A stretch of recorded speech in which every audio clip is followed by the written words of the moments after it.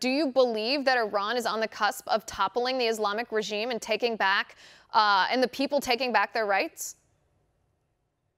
Absolutely. The regime is weak at home. And the elimination of Qasem Soleimani was a great catalyst for that, because the regime has been instigating and behaving very badly.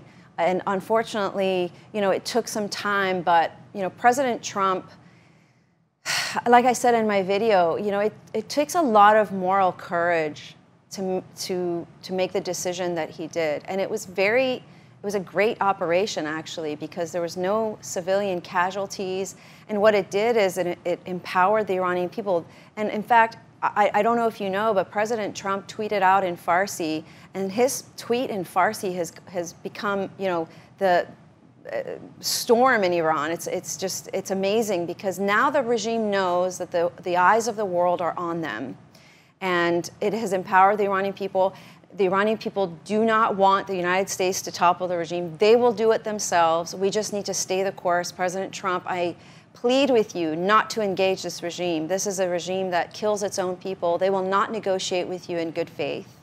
Right, and I think we saw that under the Obama administration. You mentioned his tweet. I think it's interesting because it's the most liked Persian tweet ever on Twitter. It's the most popular tweet ever. Yeah, which says something about the mindset of the Iranian people when it comes to what President Trump did, and that contradicts the narrative coming from the Democrats in our own country and from the mainstream media, who are basically echoing the propaganda of the Iranian regime and saying that the people are mourning Qasem Soleimani when that does not seem to be the case.